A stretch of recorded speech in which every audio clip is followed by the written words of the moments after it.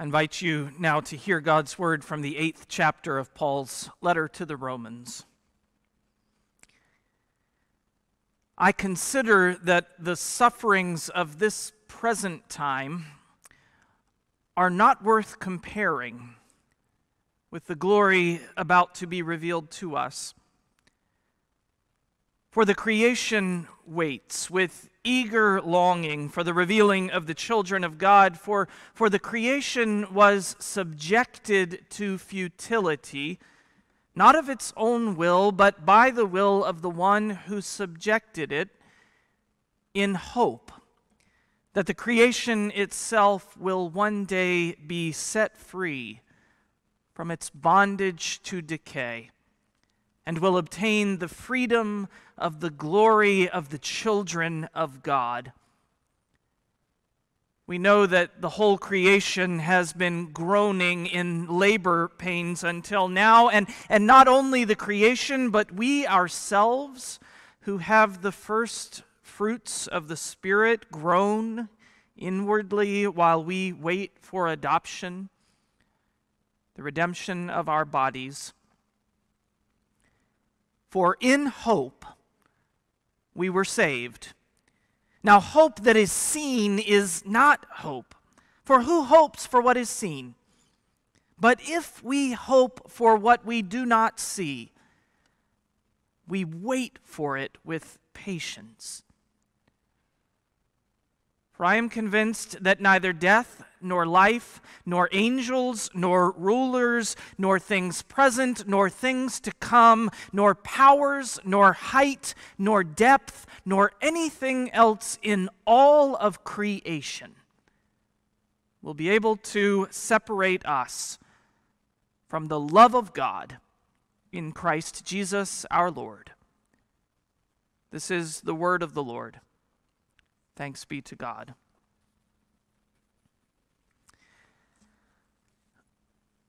Well, we've heard them all. We've used most of them at one time or another. After all, they are cliches for a reason.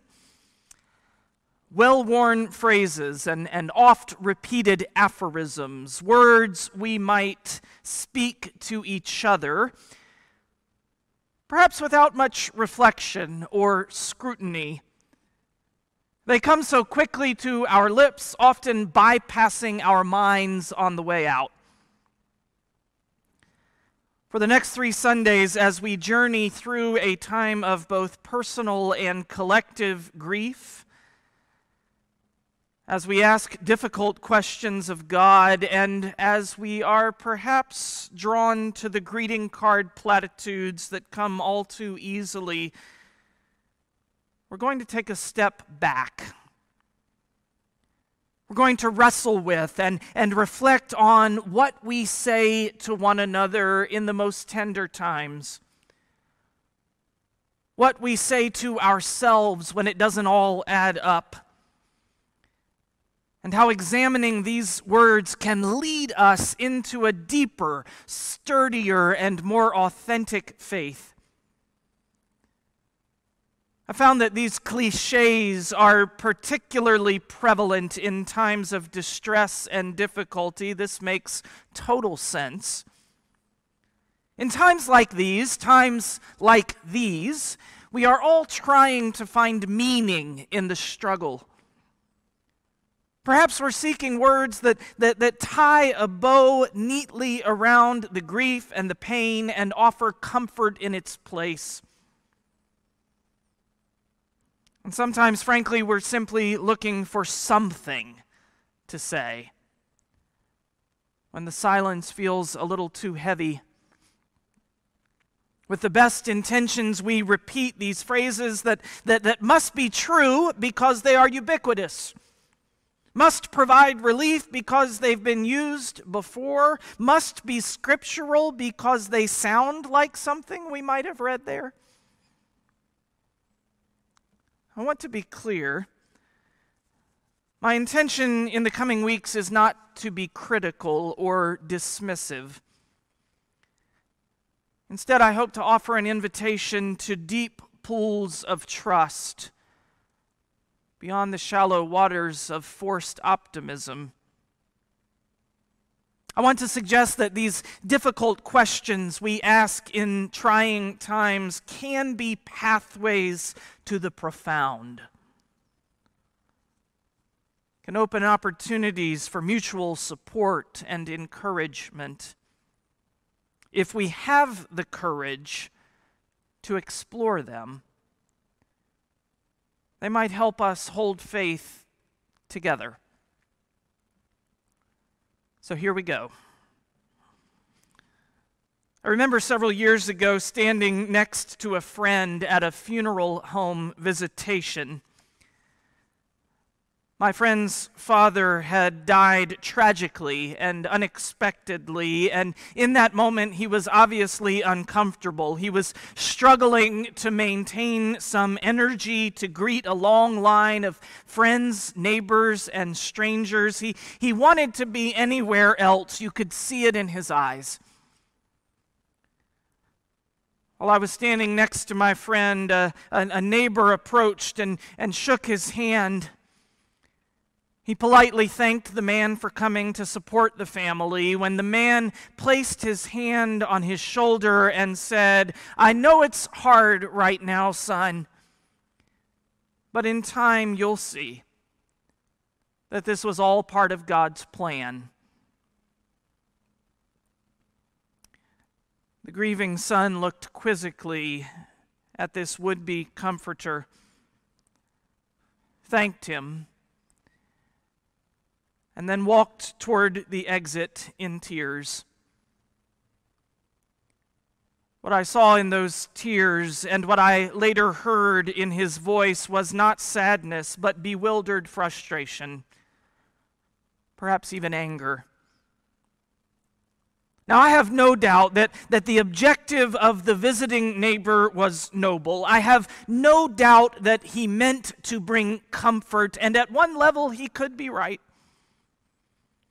Maybe a day will come when this son will reflect on his journey of grief and find that God was walking alongside him through the valley. Still, the choice of words brought pain in that moment. The encouragement to see God's hand in the tragic death of his father was not helpful. In other words, the cliche did not hold in the context. Everything happens for a reason. Now, those words might be true in the scientific realm of cause and effect, action and reaction. But that's not the way we use the cliche most often. Usually, we say it in response to suffering. It's a close cousin to other phrases like, "it was meant to be," "it must have been God's will," "it was all a part of the plan." We seek to bring comfort through the assurance that God has a purpose in every situation of suffering or tragedy. If you're like me, you've heard these phrases often lately. And I would imagine we can all sympathize with those who have spoken them. I know I can. When people are suffering and the cause is not clear, we cling to the belief that God has a purpose for that suffering, that it's a part of God's divine plan. So does everything happen for a reason? At the risk of being vague, I want to suggest that the answer is more complex than it might originally seem, because life is more complicated than any bumper sticker theology or miracle peddling preacher would have us believe. At the end of March, Time magazine published a piece by the preeminent New Testament scholar and Christian theologian N.T. Wright under this provocative title: "Christianity offers no answers about the coronavirus." it's not supposed to. Right responds directly to those who have been quick to tell us with great certainty why a global pandemic has upended life for the whole of humanity, a punishment, a warning, a sign. In the place of these illusions of certainty or searches for rational explanation, Right commends instead lament. I must admit I was a little disappointed. I was hoping for some grand theological formulation or at least a new interpretation of these enigmatic biblical texts on the sovereignty of God in the light of inexplicable human suffering. After all, N.T. Wright is N.T. Wright. Instead, he takes us into the heart of our scriptural tradition. He reminds us that the picture of God we find there is more complex than we may have been led to believe. He writes, "The mystery of the biblical story is that God also laments." Some Christians tend to think of God as above all of that, knowing everything, in charge of everything, calm and unaffected by the troubles in this world. But that's not the picture of God we have in the Bible. Reading his words took me back to that funeral home in South Georgia and to countless similar situations I've encountered in ministry and in life. What if we choose to begin not with explanation, but with lament? What if we acknowledged that airtight theories and pious platitudes tend to collapse under the weight of real life experience? What would be left for us to say or do if in this moment of great sadness we confessed that we limited human creatures cannot state with great certainty the reason for pandemics or earthquakes or forest fires or cancer diagnoses or tragic accidents?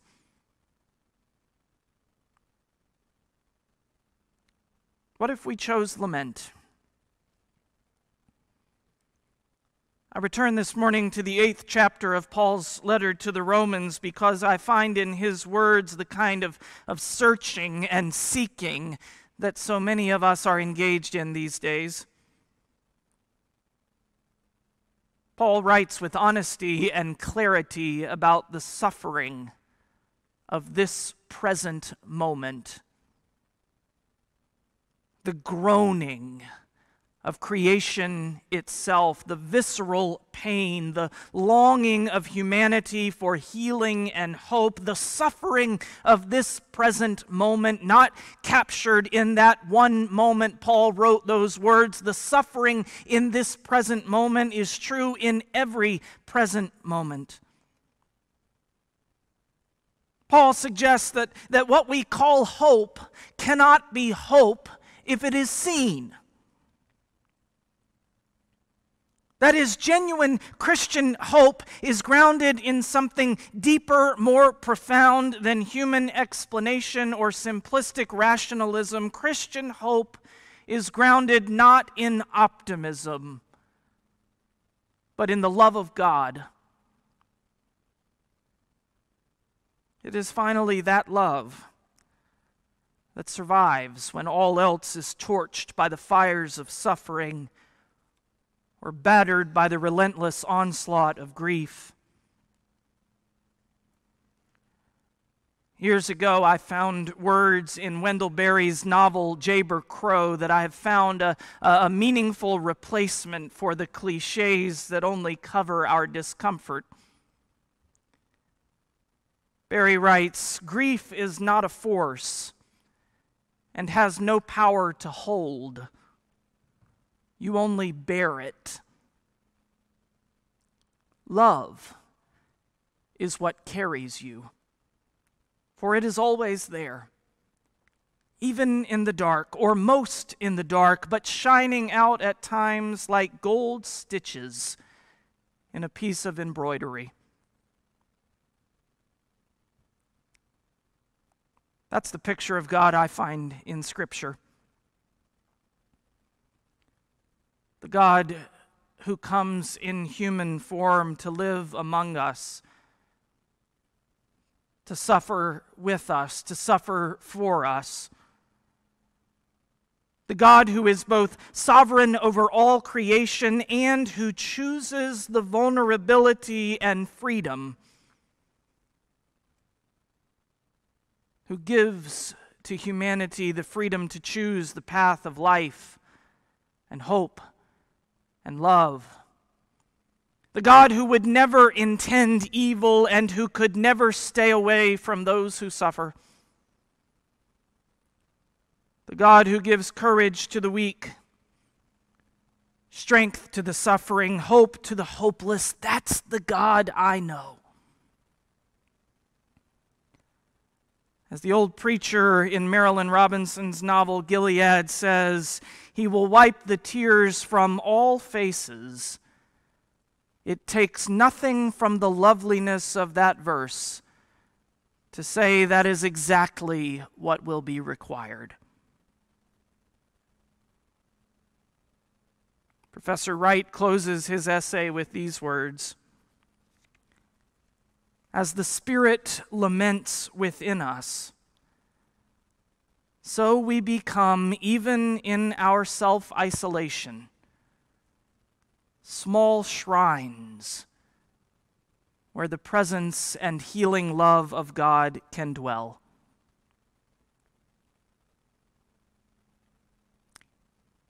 On Wednesday morning, our Lake Fellows gathered virtually for a seminar with 2 physicians in our congregation and a hospital chaplain. Though the seminar had been planned months in advance, its timeliness struck all of us and informed the nature and content of our conversation.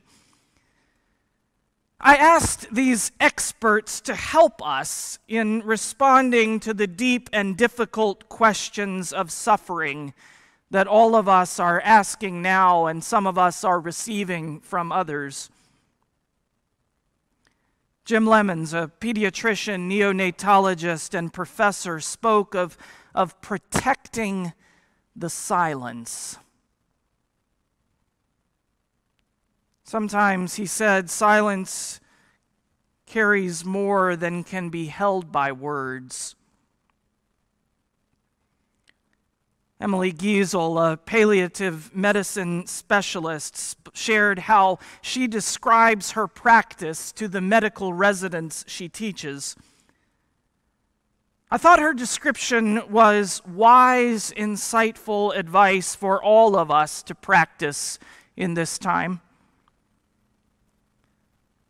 She said that she tells residents that the primary tool of palliative care is the chair.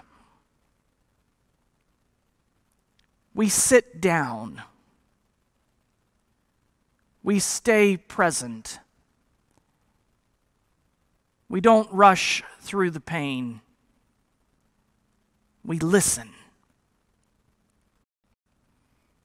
Then she described her practice as a crock-pot process, not microwave cooking. I love that. The next time I am tempted to fill a silence with a glut of my own words, I'm going to try sitting down instead. I'm going to try breathing. When I want to explain and rationalize and put a Band-Aid on the pain of another to feel better about myself, I'm going to try to pull up a chair instead. I'm going to try to let the feelings and the struggles simmer rather than nuking them.